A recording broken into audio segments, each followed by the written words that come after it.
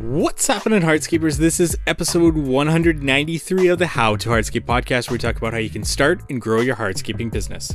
And on today's episode, we're going to be talking about the How to Hardscape headquarters software that you can implement into your business.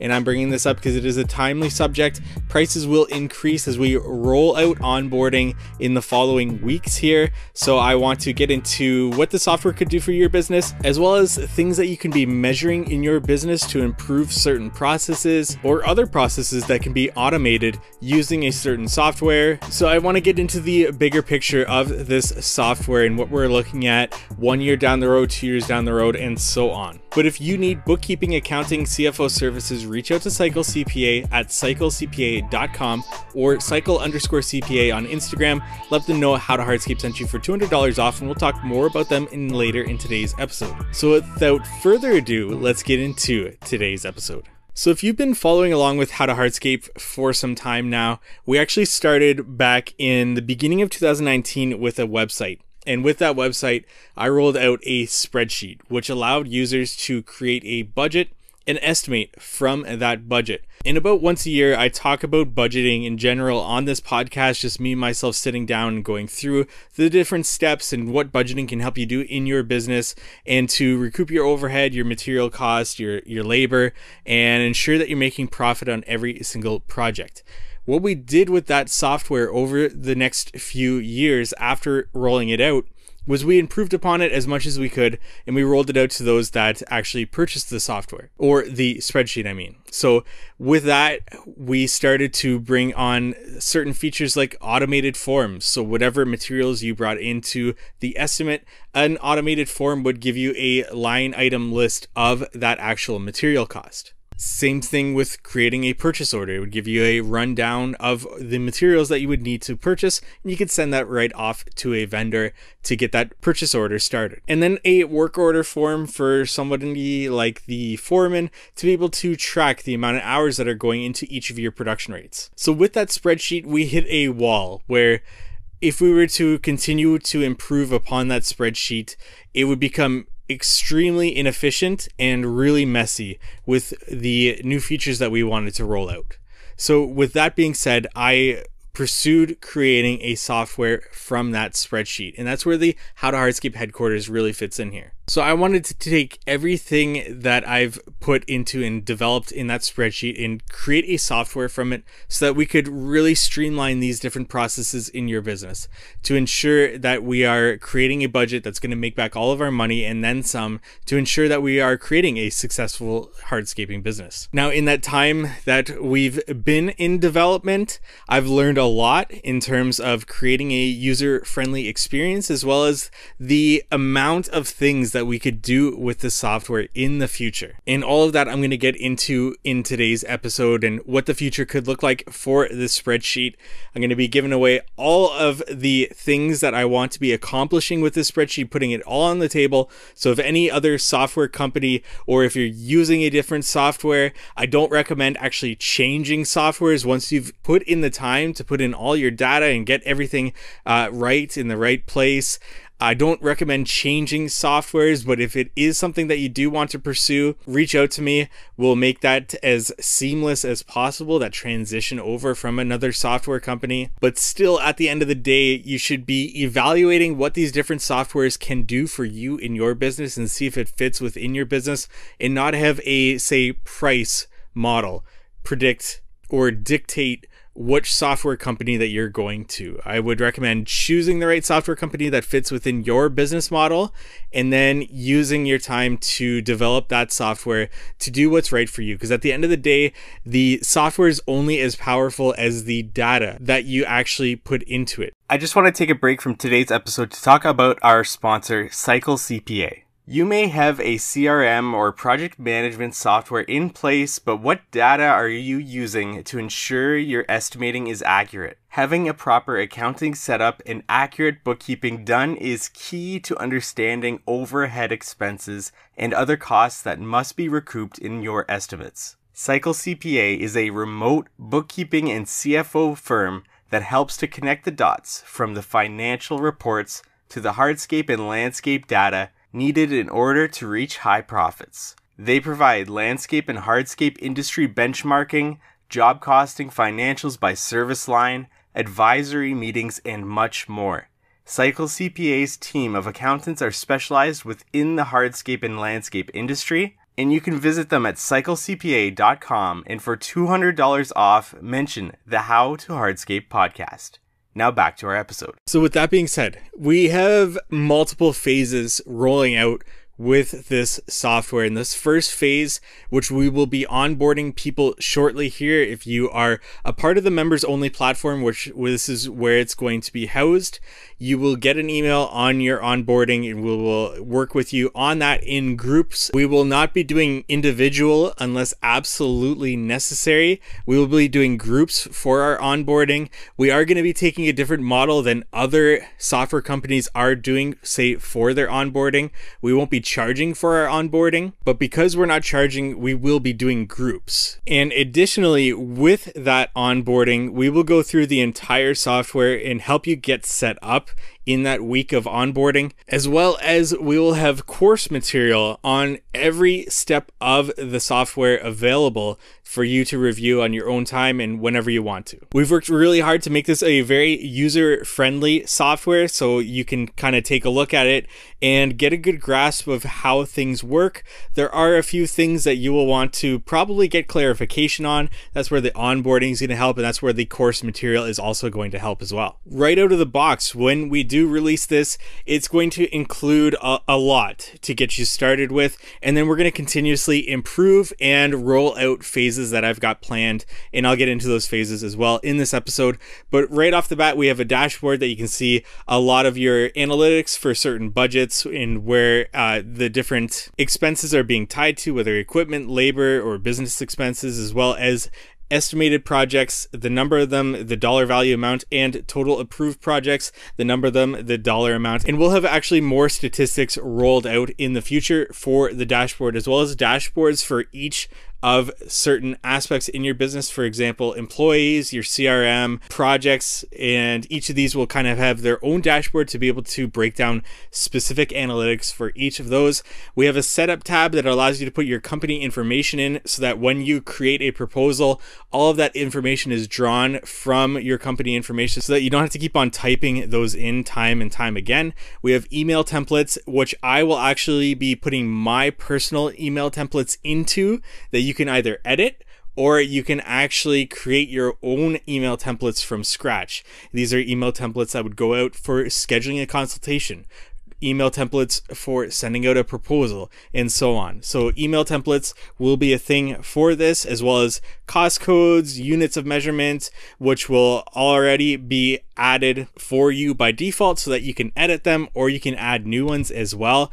I'm going to be using my information from my own business that you will have defaults for a lot of these. For example, not the actual production rates, but production categories, so that when you are actually creating an estimate, you can choose pavers and it'll bring up all of the different production rate categories that you can then add your production rates into. So a lot of the things that go into creating your own customization within the software will be done for you. It'll just be a matter of adding in your own data, which will be a crucial part for that. You can also add users as well and decide which aspects of the software that they can have access into. For example, you may not want to add access to employee information for some users, so you would restrict that. Or if it is just for time tracking purposes, you can just have them only be able to access that time tracking, whatever that might be for certain users. And then we get into actually creating a budget, which is much like our software, where you're going to add up your equipment costs, you're going to add up your business expenses or overhead expenses, you're going to get into adding overtime for employees, and just evaluating what your budget looks like in total. But that's going to allow you to actually estimate from certain budgets. We have an employees tab, which you can add certain employees, and then you can separate them into certain crews. So you can add employees to a specific crew so that when you are actually estimating, you don't have to add single employees to that estimate. You can just add a specific crew, and then even add an individual employee to that specific estimate as well. Now, adding those employees to a project would be specific to labor producing employees, because non-labor producing employees like admin staff, they would be treated more so as an overhead expense. And then, like I said, production rates, we get into that because that's what's going to actually help you come up with a quote based on the amount of time it takes you for certain aspects of a project, separating those aspects of a project between things like excavation, base preparation, screeding, laying, jointing compound, whatever that might look like for you that you would break down in your business. This is where a lot of the customization of the estimation process actually does break down. I wouldn't recommend quoting by a square foot price, but there are ways that we can use the software to give you a square foot price to if you're wanting to create a quote from a specific square foot price. We have materials with a material catalog, and within that material catalog, you can add links to a specific material. And you can also add a vendor where you would purchase this material from. And this is where the automation process really helps, because if you are creating a quote with a specific material, you can create purchase orders for those materials based on the vendors for that material. For example, if you get your pavers all from one vendor and that's added into the material catalog, you can actually create a purchase order, and all of the materials from that estimate for that specific vendor will be automatically created for a purchase order to send to that vendor. Then with that same estimate, if you have things like soil, mulch, and that comes from a different vendor, it'll automatically create a purchase order for that specific vendor. So all of that automation process of creating an estimate and sending out purchase orders to your certain vendors is completely automated. And where the links fit in is at the end when you've created your proposal. Links will be automatically added to those materials so that a client can actually go into the proposal and click on those links to be actually drawn to a certain landing page for that product so that they can learn more about that product. We have a basic CRM right now, and it's going to be added onto in future phases to include a lot of different things and to automate a lot of different things.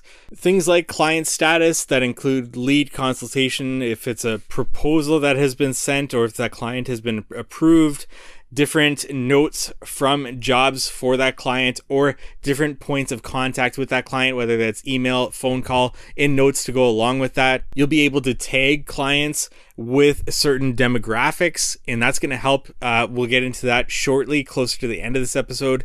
We'll also be able to tag them by what work they get done, whether it's like maintenance or it's a install project, Hardscape, whatever services that client is actually after in your business. And the more data that you can input into this, the better, especially with tags for demographics. And then finally, we get into creating an actual project, which allows you to automatically choose a client, all of their information pops up, and then to be able to go through step by step the labor time that goes into it, who's assigned to this project in terms of the actual crew that's going to be on the project, how many hours are going to go into each of these steps of the process of installing the project, and who's going to get the man hours for that, as well as the material that's going to go into that. And then we get an automated form based on this, whether you do line item pricing, work area pricing, both of those are going to be in there for certain forms that you can send off to the client, and they'll actually be able to sign on the document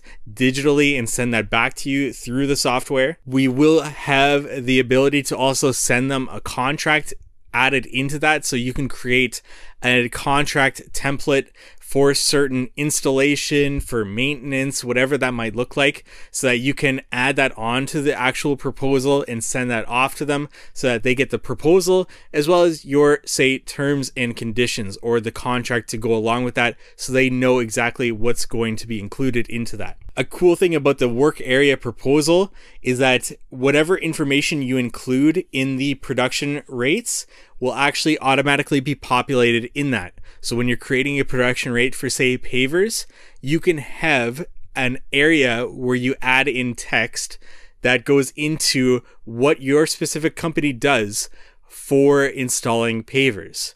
So you can detail out your process from excavation, base preparation, screeding, laying, whatever that might look like for that specific production rate. so that when you do create this automated proposal for that, your entire process will show up. And that'll allow your client to see your exact process, what goes into the project, so that they can compare apples to apples, oranges to oranges, if they're looking at other contractors for a specific project. The more detailed you can be with your work area proposals, the better it looks like for your company. If we can automate that, the best it can be for you and for getting a proposal out to a client as fast as possible, as well as a lot of information in that proposal so the client knows exactly what they're getting. And then we have a job costing area, and right now it is a manual job costing to be able to compare what your estimated project looks like compared to the actual numbers after a project is completed. But we are going to be rolling out in the next phase timesheets, time tracking, so that we can automate this process of job costing. So right now, job costing is manual. It will be fully automated when we roll out timesheets and time tracking, so that we can take hours from a project that has been clocked into, and you can actually just compare automated what those hours are looking like each step of the process. And also within that, your foreman will also be able to log hours for production rates. So for example, if our production rate is broken down by excavation, and they can see what the production rate for excavation was, and they can clock in and clock out of that excavation, so that you can actually compare what your production rates are to what they actually are being in the field. And your foreman can add notes to that to say, on this project, we experience a setback of this, which may cause our production rate to be off. Or that foreman can say, this is what our production rate would actually look like in the field. It seems that our office production rate may be off.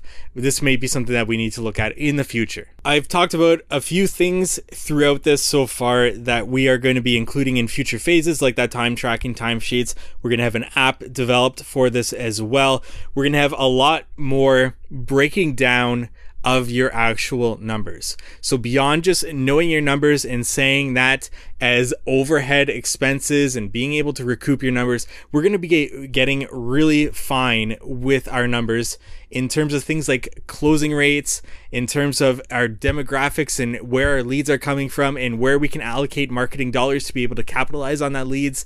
So much more in just knowing your numbers, from overhead expenses to expanding that to be able to create a well-oiled machine where the software can actually, based on certain benchmarks, be able to create suggestions for you in your business, to be able to point you in the right direction if you're possibly missing things. For example, pulling off that closing rate, we can compare your closing rate from this year compared to last year, if that data is actually available. And the closing rate here is automated based on the amount of proposals sent out and come back approved. But we can get into closing rate by lead source to allow you to see which platforms are providing the best leads for you.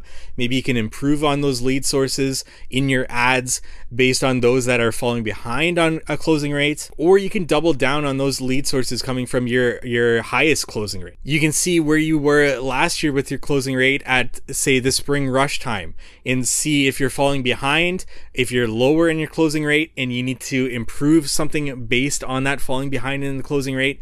Whether that's your pricing structure, maybe the market has become a little bit more difficult to land work, so you need to adjust your pricing to that market. Or maybe your closing rate is too high and you need to increase your pricing to be able to adjust for that demand that's coming into the market and wanting to sign up for your services. You can also see the sales rate, closing rate for salespeople, and be able to decide who's hitting certain benchmarks, or be able to see demographics of that salesperson where they perform best, so that when you have a sales lead come into your business, you're able to decide what demographic that person is and assign a salesperson to that specific lead based on the data that you have for that salesperson. So for example, say they do better with a 55 plus audience, and you can assign that salesperson to a lead that you know is in a specific retirement area, or you can create a Zoom call or a phone call with that client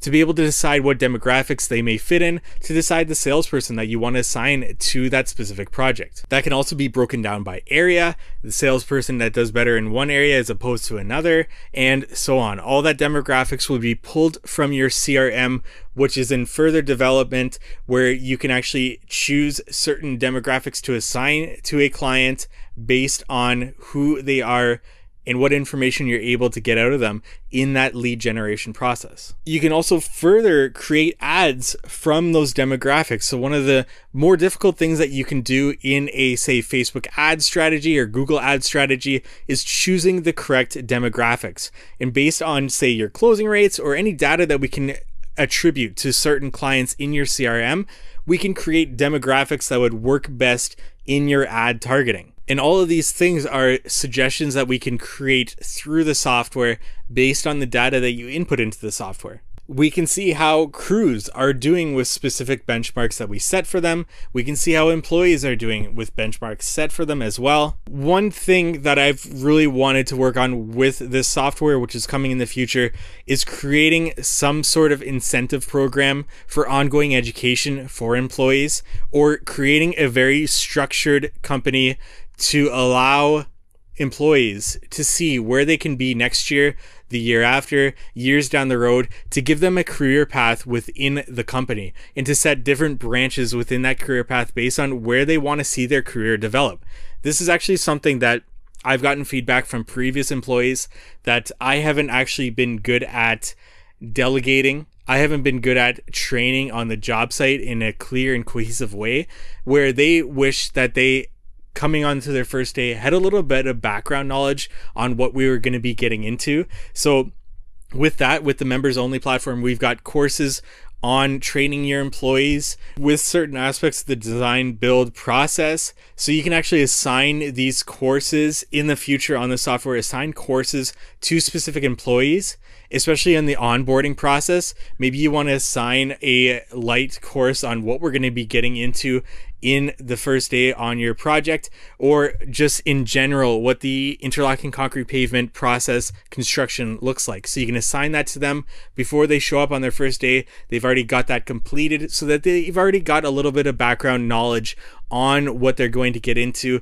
Maybe they understand a little bit more about the tool, so if you ask them to go get a tool, they can actually go get it. Or they can just remember and recall things from their theory-based training. When they get placed in the field, they have a little bit more comfortability around what's going on around them. But that course content is going to be continuously improved, and we're going to include things like leadership training as we develop courses around that by getting industry experts on that, and other types of training for estimators, for salespeople, that you can then go ahead and assign these people these courses, and you can create some sort of incentive around them completing these courses, as well as giving them a visual on targets that they can hit to be able to achieve those incentives, or to be able to level up in the company. And all of that will be customized to your business. It'll be a very customized process to be able to create a company structure, so to speak, that when an employee comes into your business, they know what their career path could look like based on what branch that they want to pursue, whether that's furthering their office budgeting salesperson role, or whether that's remaining in the field and getting into, say, a project manager role more so. That's actually one thing that I'm most excited about in developing the software, and where we can go with this beyond just knowing your numbers with your closing rates, your demographics, and to be able to automate certain processes from those numbers, but to also create a business structure that makes a lot of sense to not only you as a business owner, but also your employees. And of course, we're going to be continuously improving on things such as QuickBooks integration will be coming out very shortly. That's one of our priorities as well. Having a client portal, we will continuously be evolving this software right off the bat. I hope before the beginning of the season starts, for at least us in northern areas, we are going to be rolling out timesheets, time tracking, and hopefully the app so that we can have that right on season start. I know a lot of people are working year round, as well as a lot of people are actually working in the weather that we've actually got throughout this winter, but that is a priority, as well as QuickBooks integration, to get that out as soon as possible with this software. But in terms of onboarding, it is a process to be able to input your data, so that will take some time as well, and we hope to make that as easy as possible in the onboarding process with this. And then just to get into why you may choose the How to Hardscape headquarters software, first and foremost, I see this software extremely benefiting 1 crew businesses, 2 crew businesses, and possibly 3 crew businesses. Any more than that, you're probably looking at another software for now. But if you are especially a 1 crew business and are looking for software to grow into, when you sign up for the software at members.howtohardscape.com, you are locking in your pricing. So as we roll out more features, the pricing will increase per month. But those who have actually signed up for the software for the members only platform, that's what they'll be paying going forward. They've locked in their pricing. So if you're looking for a software that will grow as you grow your business, this is a great solution for that. Or if you aren't already signed up with the software and are okay with waiting for certain features to roll out, this could be a good budget-friendly software to actually get into for your business. Additionally, I am a Hardscape business owner. This software has been developed by me, so all of these features not only benefit me, my business, but also any users that come on board. So there's having that experience of having a Hardscape business owner at the helm of the software being very vital to the development of it, as well as you have complete access to me throughout this. We will have monthly calls, group calls, to be able to go over any problems that we have. This is beyond the onboarding process, as well as any feature development that you want to see. Having me as the owner of the software and having direct access to me means that I can put things into the feature list to be developed as soon as possible. If enough people are wanting to see that, the software is not owned by anybody else. We don't have any other investors, so we're not going to anybody to be able to see if this is possible to do. I am able to put those features that you want to see developed that will benefit more and more people into development as soon as possible. So a lot of softwares you may see are very slow with their development. In what typically that might be is they're owned by somebody else, or they have investors who really are after profit at the end of the day. And if they can just have their tool sit there, have no development going into it, maybe just invest in salespeople to sell the software. A lot of these companies can just have this software sit there and make them recurring revenue time in and time out. So a lot of features don't get implemented, which would be easily developed if enough people came forward and wanted them developed. With that being said, a lot of the money that the software pulls in, as well as the members only, will go right back into creating more features for the software, as well as developing more content for users of this software and their employees to continuously level up. So that's my just short pitch there. If you want to see any features that I haven't mentioned be implemented into the software, if you want to reach out to me and see how the software might fit within your business, reach out to me on Instagram at howtohardscape, or email contact@howtohardscape.com, or any way that you can get in touch with me. I'd love to know what you would want to see if the software, anything that I talked about that may help your business, that you may have more questions about. You can go to members.howtohardscape.com as well and see more features from this software. We've got videos there, and you can actually book a demo right on that page. So if any of this interested you, I'd be more than happy to talk to you about it, get you set up with the software, lock in your pricing. And I just want to say thank you so much for tuning into not only this episode, but How to Hardscape episodes in general. It's been an amazing journey for the past 4 years with How to Hardscape, and trying to provide as much value as I possibly could for you, the listener, as well as our audience, wherever you may find us. So thank you so much for listening to the How to Hardscape podcast. I hope that we can continuously be putting things into development that will continuously improve what we've got going on at How to Hardscape for you as Hardscape business owners. And that's just the goal at the end of the day, our sort of North Star with this. So any questions, you know how to reach me. Thank you so much for tuning into today's episode. If you need bookkeeping, accounting, CFO services, reach out to Cycle CPA. Mention How to Hardscape, get $200 off their services there. Cycle_CPA on Instagram or cyclecpa.com. And we look forward to meeting with you next week on the How to Hardscape podcast.